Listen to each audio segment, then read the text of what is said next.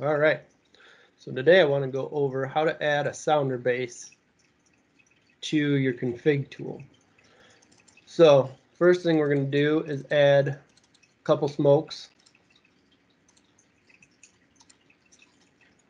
Then to add the sounder base to them, we just right click on each device and click on sounder base fitted.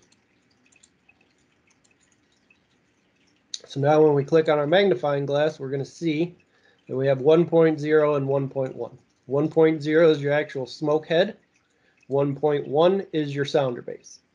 So you can add an output group to this sounder base to make it go off with an output group, and you can choose whether you want it to activate with the detector that's attached to it.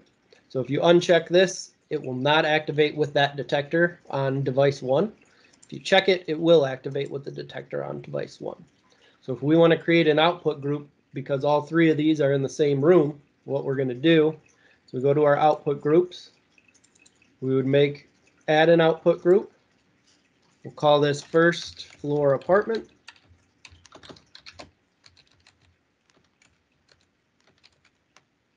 We're going to leave it as a standard output. We're going to choose input points because we only want those 3 detectors in that room. We can hit Control and choose all 3 of them. So now we have all 3 detectors in that room in this one output group. So the next thing we want to do is add a general event and make it any alarm and hit OK. So now anytime there's any alarm or any of those 3 devices in that room go off, it will set off that sounder base. So now all we have to do is go back to our SLC, hit our magnifying glass, and add these in to output group 2.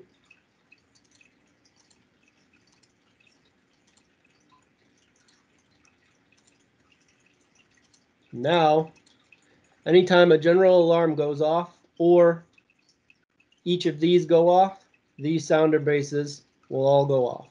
Whether it's one in the room, the individual sounder base, or the individual smoke detector, or a general alarm will set off all of these.